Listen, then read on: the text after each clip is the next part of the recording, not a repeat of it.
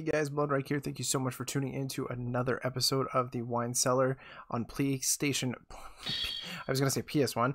PlayStation 1 long boxes. This is Geom Cube. Basically, it's Tetris in a 3D perspective. Is from what I got from the back of the box. But speaking of my box, this is one of the weird cardboard ones that it's all in one piece. I've got the instruction manual, which is really thin. Probably because this game is not that complicated. It, like controls and stuff. So yeah, let's get to it. Box is in pretty good shape. You know, only major flaws is a little bit of damage down there on the bottom. And what an opening menu. 1 player, 2 players, or config.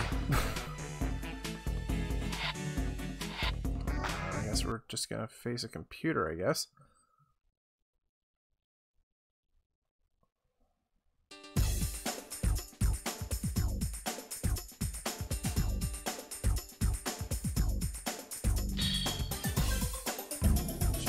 Fighter.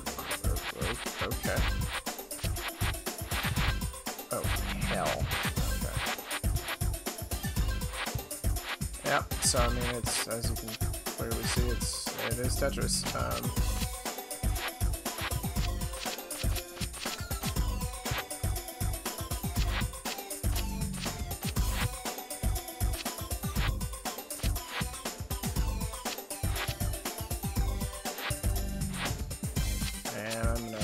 Myself here, but I am just forewarning everybody, I am the worst at Tetris games.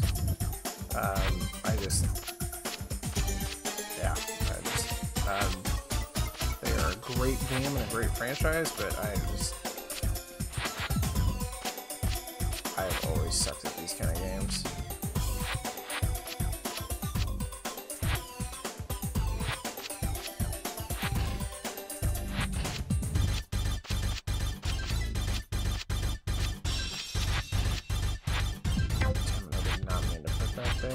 See what I'm saying?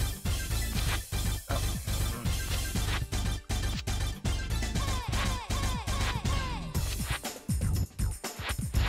Computer is kicking my ass. Oh man, I pretty much just screwed myself, so let's just lose.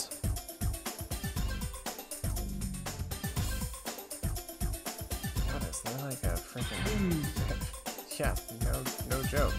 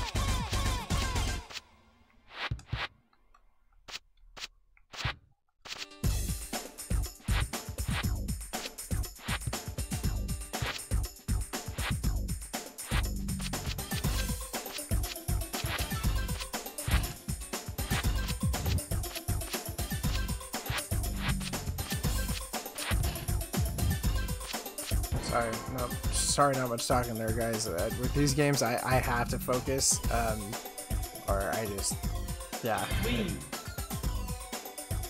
is weird. Alright, I guess it's the best 2 out of 3. Finally started getting the hang of the controls here, to be able to flip different perspectives and stuff. That's a horrible place to put that.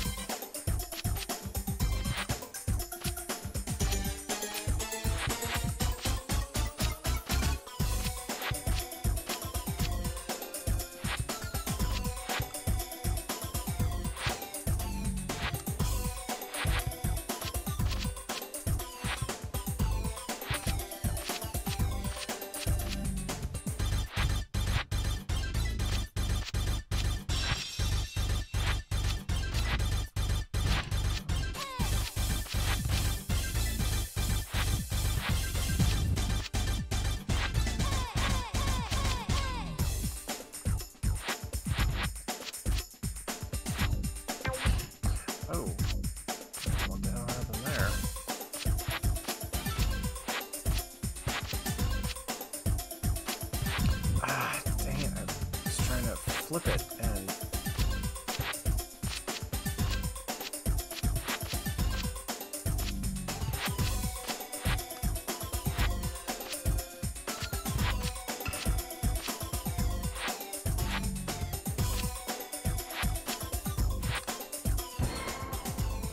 Wow.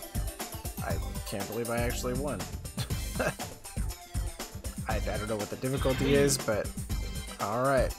Well, guys, I mean, there's not much else to say other than it's 3D Tetris, and there's no storyline or, you know, campaign or it's literally just play against the computer, play an infinite, or play against your friends. And apparently there's some samurai guy involved. So maybe the... Oh, okay, I guess you face a bunch of different... Okay. And it probably does get harder as you go. Well, I mean, that's all I could really say about the game, guys.